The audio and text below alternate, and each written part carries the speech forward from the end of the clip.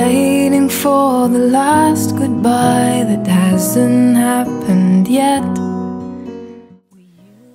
It's been great. I mean, I normally travel on my own, and most of the people that host the house concerts aren't musicians.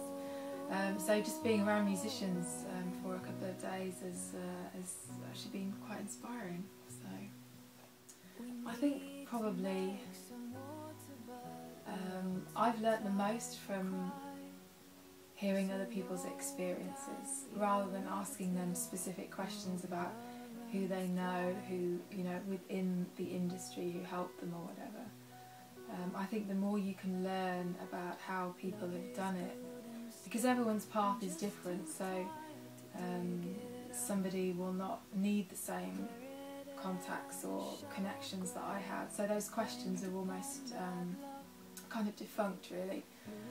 But if you can ask people their stories, then you get a bigger overall picture of how things work, and I think only when you understand how they work can you make healthy choices and decisions about how you want to go about being a musician, because there's never been as many options as there are today. I think the variety of things that you offer is fantastic, and obviously tailor-made to the people that you get coming here, and it's nice to see that it's not all based on you know, a kind of being a professional, like having a career in music, that it's not all about that one aim, but it's about so much more than that. It's just for the enjoyment and just as a kind of healthy way of being. Then do it.